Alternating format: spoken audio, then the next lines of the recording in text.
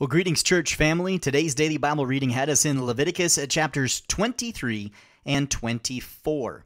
Now, chapter 23, verses 1 and 2 sets up the rest of the chapter, which is all about the various days and times appointed by God to have complete concentration on the Lord. And he calls these holy convocations. That's not really a word we use very often today. It comes from the Hebrew word mikra, and it means a holy summons or holy assembly. And later on in the history of Israel, these holy summons would actually include reading and recitation from the Word of God. That Hebrew word mikra is actually based on the word call from Hebrew, which is kara.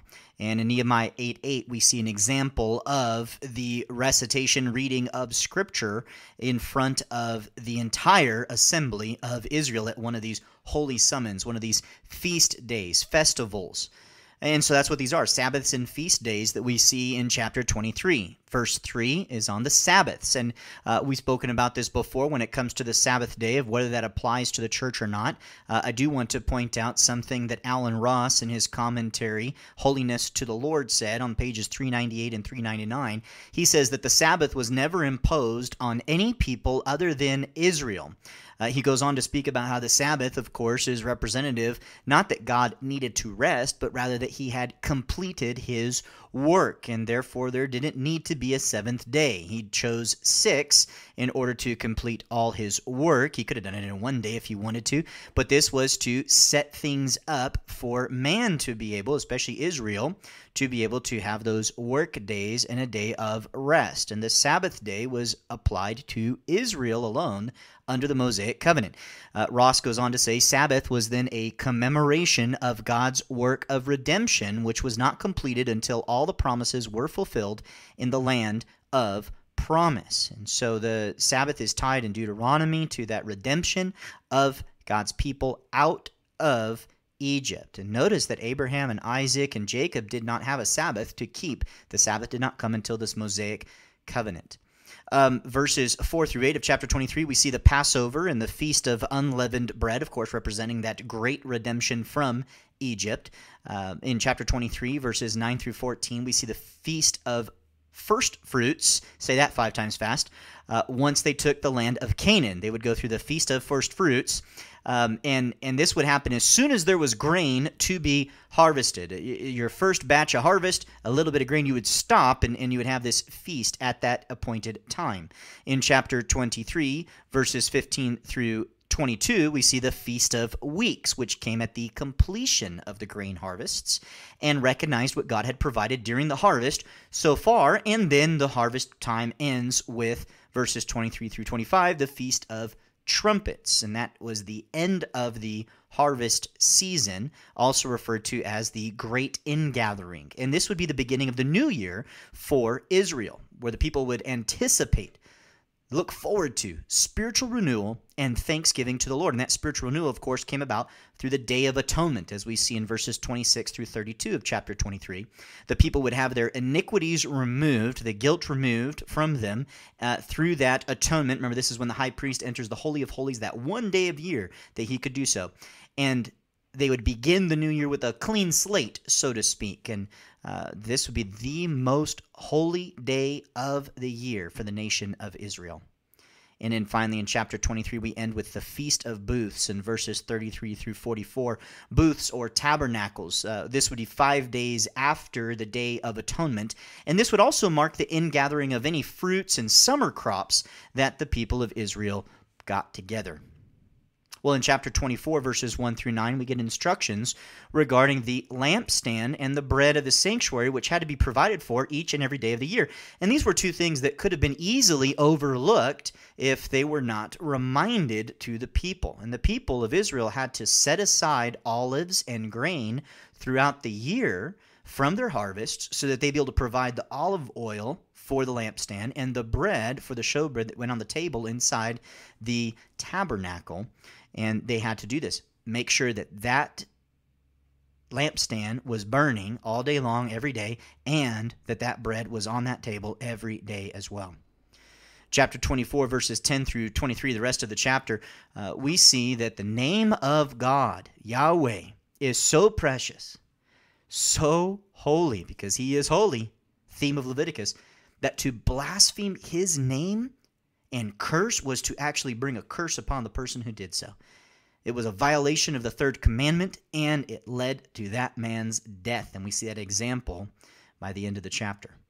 Now, in verses 17 through 22, kind of a familiar section for a lot of us, one of those rare familiar sections from the book of Leviticus, the expression of biblical justice. The punishment must fit the crime. In Latin, it's known as the lex talionis, or the law of retaliation.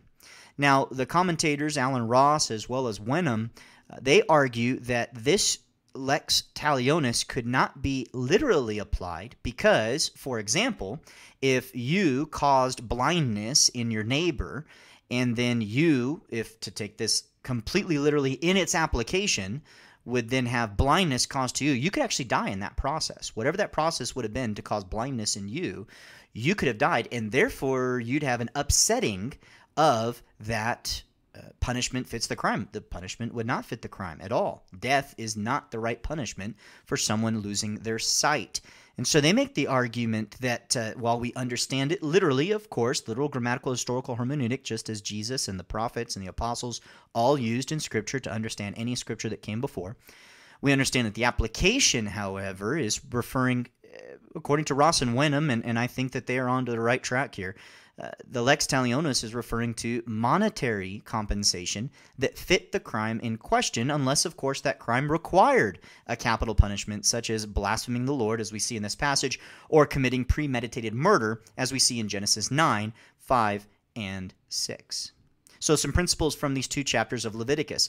Well, God is great and greatly to be praised, is he not? He must be worshipped. And that's why he had all of those feast days and Sabbaths to cause the people to stop in their labors and to worship him, to provide the sacrifices, the offerings. Notice how many extra offerings there were too. There was no just 10% tithing going on at all in the Old Testament. It was constant more giving to the Lord, complete reliance on him. And God's people need to stop their labors from time to time to concentrate especially on honoring and glorifying the Lord. And yet, those who belong to the Lord also ought to live their entire lives every day as an act of worship unto him. We see this in Romans 12, being a living sacrifice to the Lord. Unger says, nowhere is the Sabbath keeping ever imposed upon a Christian in this age of grace. Instead, indeed, the very opposite is true. And that fits exactly what Jesus said in John 4, 23 to 24, when he spoke to the Samaritan woman at the well. He said, an hour is coming, and now is, when the true worshipers will worship the Father. How? In spirit and truth. For such people the Father seeks to be his worshipers. God is spirit, and those who worship him must worship in spirit and truth. Truth according to the Word of God, in spirit, that is at all times. And because God is worthy of such worship, another principle we see, God's people must never tolerate blasphemy.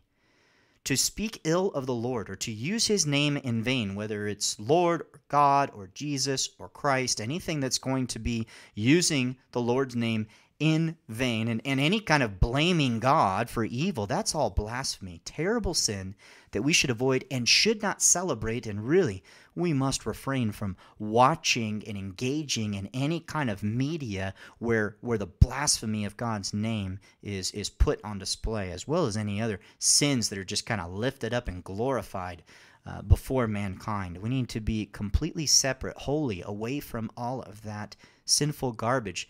Such were we as Christians, right?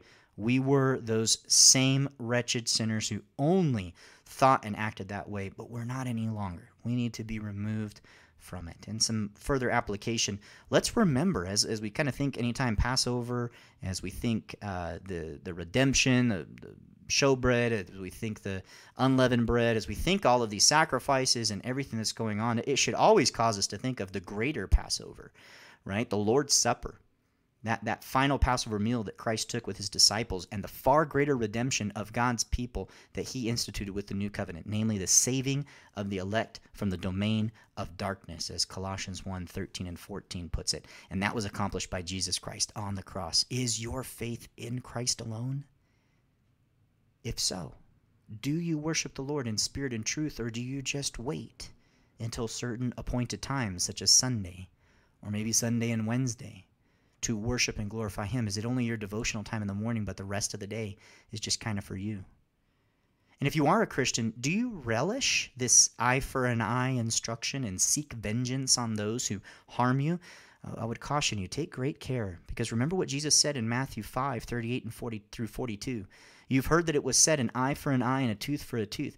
But I say to you, and He's not contradicting Scripture here, right? He came to fulfill the law, not to abolish it. What He's saying is that their application of this by this time had been all about seeking personal vengeance. And so that's why He says, but I say to you, do not resist an evil person. Whoever slaps you on your right cheek, turn the other to him also. If anyone wants to sue you and take your shirt, let him have your coat also. Whoever forces you to go 1 mile, go with him too. Give to him who asks of you, and do not turn away from him who wants to borrow from you.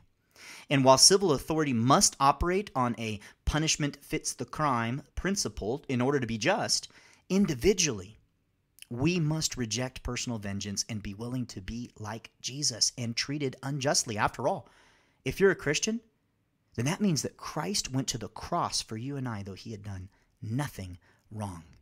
I hope this all gives us plenty to think about as we finish on Leviticus chapters 23 and 24. Hope you have a great day.